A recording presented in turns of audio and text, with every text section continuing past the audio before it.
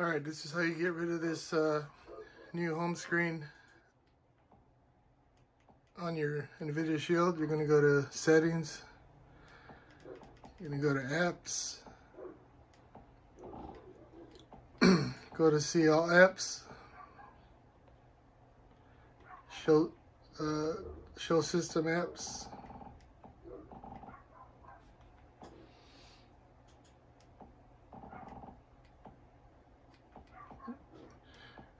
you're going to go to Google Play Services. You're going to force stop, hit OK. You're going to disable, hit OK. Then you're going to go up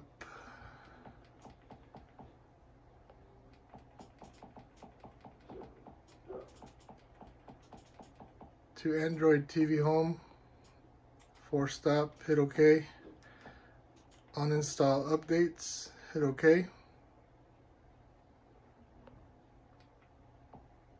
Force stop one more time. Okay, and now you're good. When you go back to the home screen, you're going to be back to normal. However, because you closed the Google Play services, you can't use Google Play Store.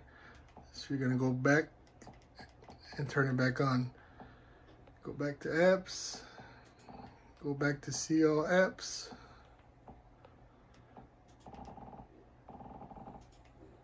System Apps.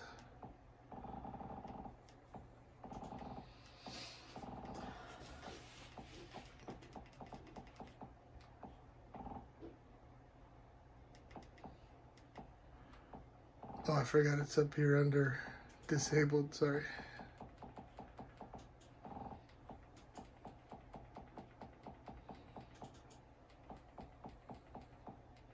Go back to under disabled apps and you're gonna enable it, hit OK. And you're good. You're back to your regular home screen. Go into Google Play Store and make sure